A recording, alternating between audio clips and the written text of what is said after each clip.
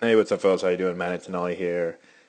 Today we're talking about bunting techniques. So sacrifice bunts, bunt for hits. I know, the big thing now is, never bunt, right? You see T-shirts all over the place, stop bunting and all this stuff.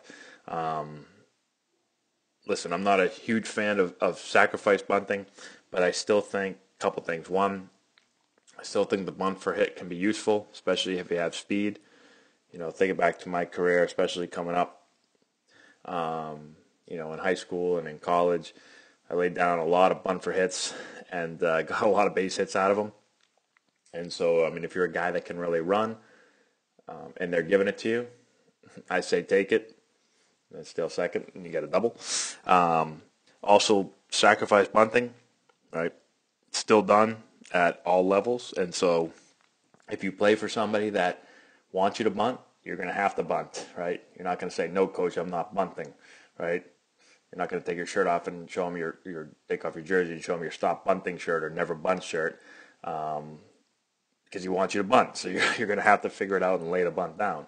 And so here's a couple of tips. Juan Pierre right here is talking about it.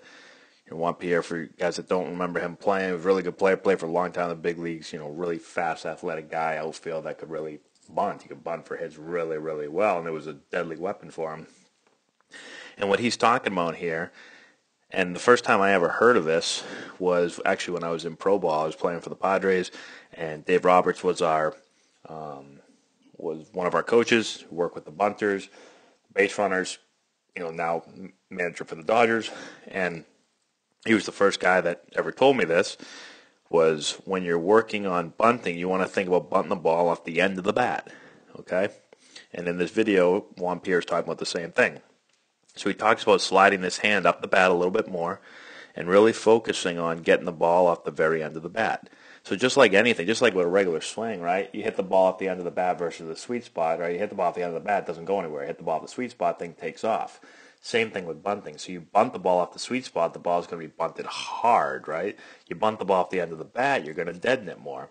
And when you're bunting, you want to deaden the ball, right? You got to stay away from the pitcher and the corner infielders. So if you're able to deaden the ball and put it right kind of out here in no man's land, you've got a much better chance to get the sac bunt down, or if you're bunting for a base hit.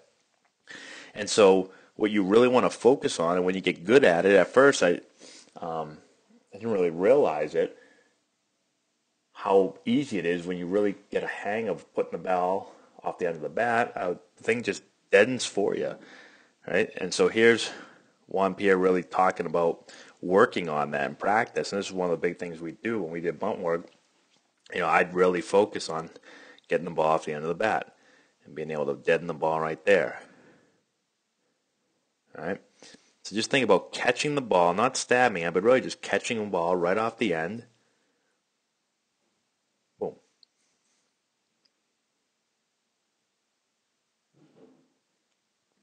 So he's working both lines here. But just think about that. It's almost like you've got a glove on your bat at the end of your bat, and you're just trying to catch the thing right there. Be really accurate with it. And the better you get at it, the more you're going to be able to deaden the ball. And again, whether it's a bunt for hit or a sacrifice bunt, a softer bunt is almost always a better bunt. Right? So let me know if you've ever heard that before, if you've worked on it. Really, really helped me out as I got older and really learned about it. So give it a shot. Let me know what you think. Subscribe to the channel if you're not done so already. Give the video a thumbs up. Share with all your friends. All that good stuff. Check out our Instagram, Antonelli Baseball, our Twitter feed, Matt829. We're posting videos all the time for you guys. And that's all I got, guys. Thanks again. Hopefully this helps you guys out. And we'll talk to you later.